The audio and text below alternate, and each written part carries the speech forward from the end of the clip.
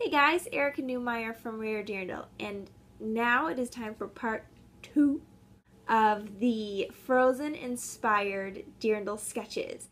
You should probably wait out here. What? Last time I introduced her to a guy, she froze everything. But, oh, come on. It's a palace made of ice. Ice is my life.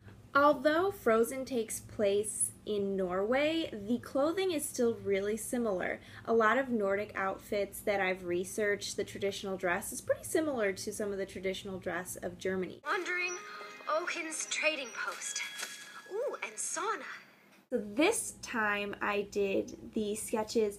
The first one is inspired by Elsa's dress that she wears when she creates the ice castle.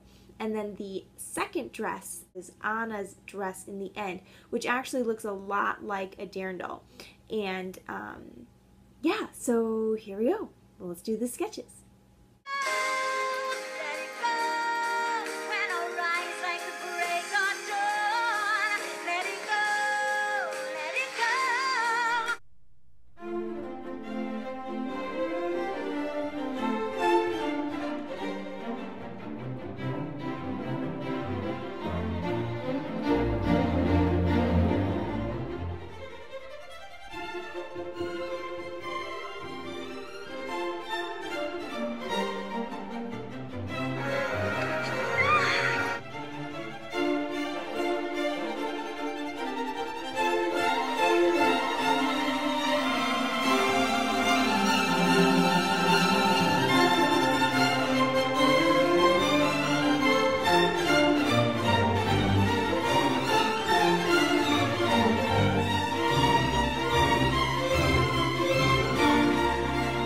Alright, so all done sketching. This is what I drew up as inspiration from Elsa's ice outfit. It's a super ice blue taffeta, no apron this time, just a beaded belt with some sparkles on it, lots of chain detailing and sparkles around the neckline, and a simple blouse that's got some more blue and sparkle there. The cold never bothered me anyway. And then the next one is the last dress that Anna wears. And again, she's kind of in those neutral greens and sage colors.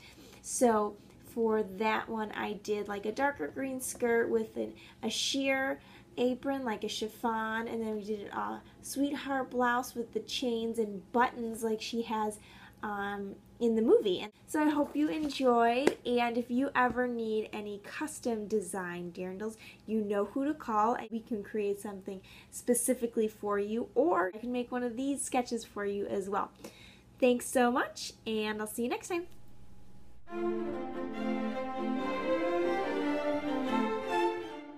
Hey, thanks for watching this video.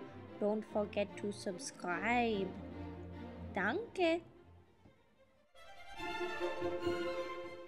I don't have a skull or bones.